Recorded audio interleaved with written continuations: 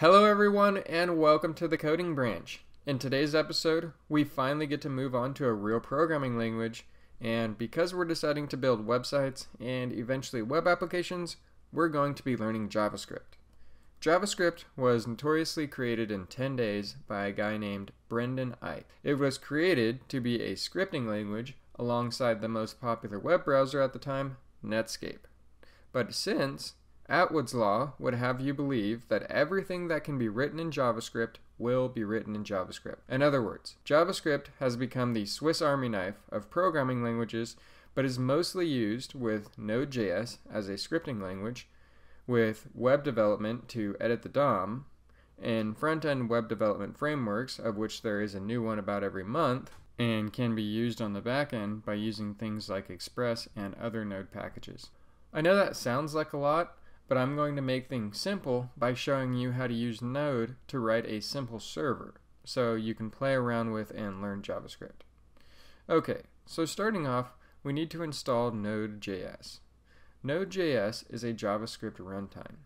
Essentially, you can think of it as something that allows you to compile JavaScript on your computer and leverage other people's JavaScript packages to build cool things faster. To download it, go to nodejs.org and click on the download link to the latest LTS version.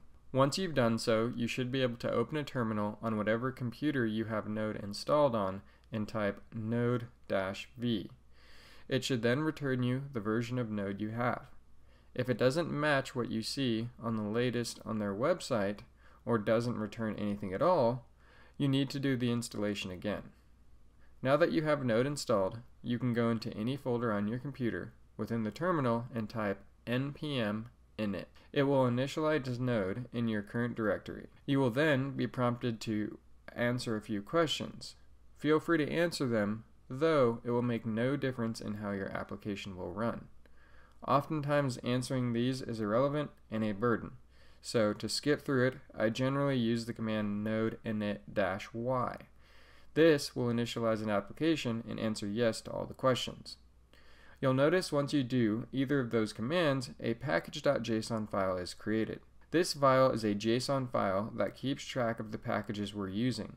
For example, if we install the package Express by typing npm install express in a terminal within the same directory, you'll see it appear in your packages.json file. But now, of course, it added a few more things to our directory. From the top, the Node modules are those packages I've been talking about. If you peek into one of these folders and follow it all the way down, you'll find they too will have some kind of JavaScript file. That is the code you're depending on for your code to work when you install one of these packages.